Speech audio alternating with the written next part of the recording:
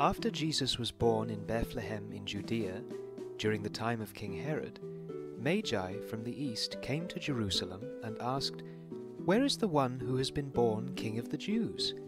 We saw his star when it rose and have come to worship him."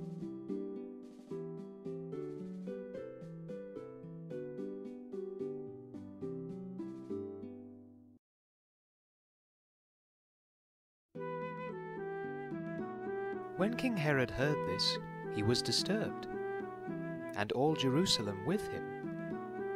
When he had called together all the people's chief priests and teachers of the law, he asked them where the Messiah was to be born.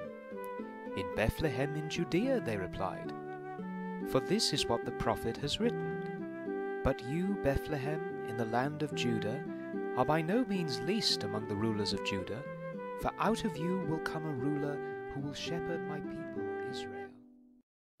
Then Herod called the Magi secretly and found out from them the exact time the star had appeared. He sent them to Bethlehem and said, "Go and search carefully for the child. As soon as you find him, report to me, so that I too may go and worship him." After they had heard the king, they went on their way, and the star they had seen when it rose went ahead of them, until it stopped over the place where the child was. When they saw the star, they were overjoyed.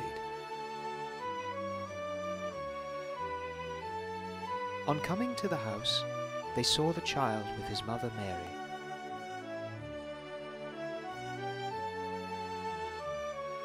And they bowed down and worshipped him. Then they opened their treasures and presented him with gifts of gold, frankincense, and myrrh.